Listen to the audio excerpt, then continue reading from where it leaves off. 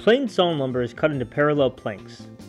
Because each board follows the log's growth rings, plain sawn wood has the famous cathedral look on the surface.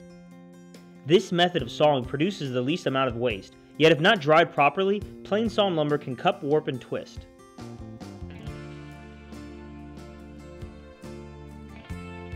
To prevent these problems, plain sawn wood is placed into a lumber kiln.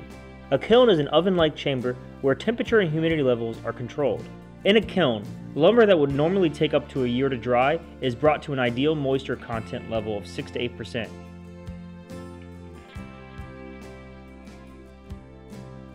Quarter sawn lumber is derived from logs that are cut into fourths. The resulting planks have straighter, narrower grain pattern that makes for a more stable board.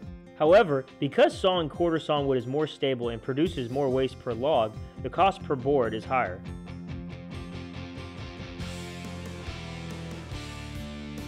Rift sawn wood is cut perpendicular to the tree's growth rings. This results in a very straight grain pattern that looks the same from all sides.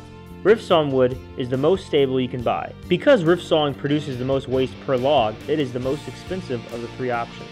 To order from our inventory in domestic and exotic lumber, visit AdvantageLumber.com.